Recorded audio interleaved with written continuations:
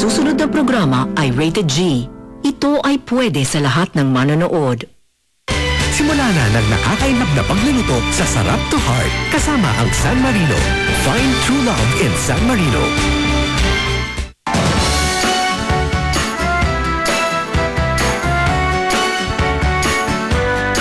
Dating your favorite celebrity is now as easy as 1, 2, 3. This is the dating game with a delicious twist. Welcome to Sarap to Heart.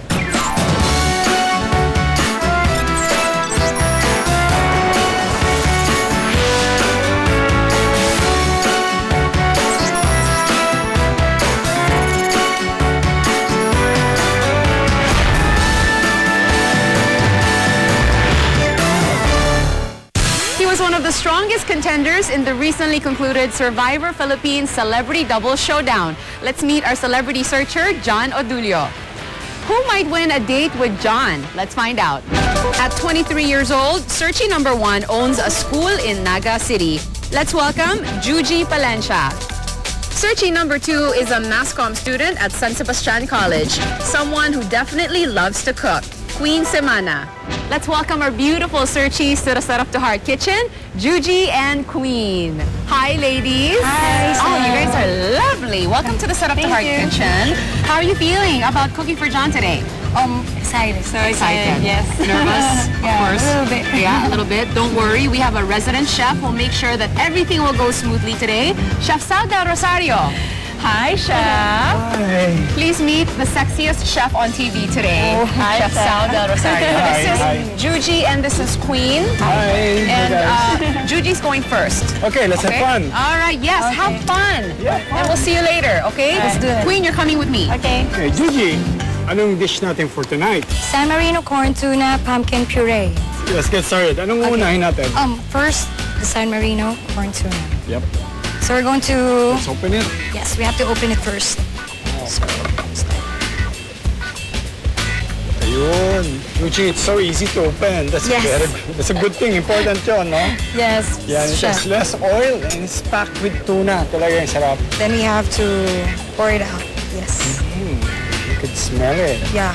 With omega-3. And DHA. Yes. Which is good for the heart, no? Good for the heart. Okay. So, Then we have to saute, chef, the onion. some oil. Yes. Sabihin mo ng konti. You know when it's cooked? Yeah, when it's we have to wait. transparent, no? Yes po. We have to wait for it to be translucent. Next po, the celery. Celery. Yan, nagalo na yung onion, nagalo na yung celery, naghalo-halo na yung flavor. Sarap. Next will be the squash. Fantastic. Ganda ng color. I like the white and the green and the Yes. yellow.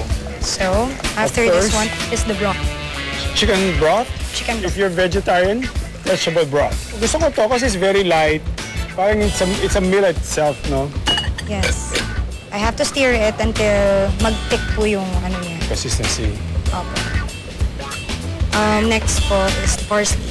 And of course, the cilantro. Cilantro. Yan. Ganda ng color. Wonderful color. It's so summery. Yun. Ayun. Nakuha mo. Okay na. Thank you, chef. Yes. Let it boil That'll be for a good. while, no? Pag nag-boil na siya, should be ready in probably 2 to 3 minutes. I'll get the plate, the soup bowl. Alright?